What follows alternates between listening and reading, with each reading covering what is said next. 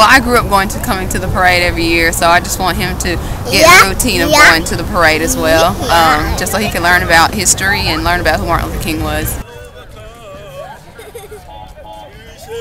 Oh, I think it's fascinating that all the children are gathered around and the community get together and come and see the performance that they are doing. And what I get out, I love seeing the creativity of what the kids do, the adults do, and how happy they are about this occasion, just to see the faces of everybody.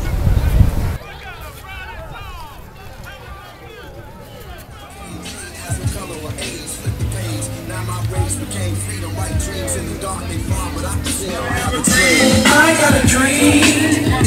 We gonna work it out.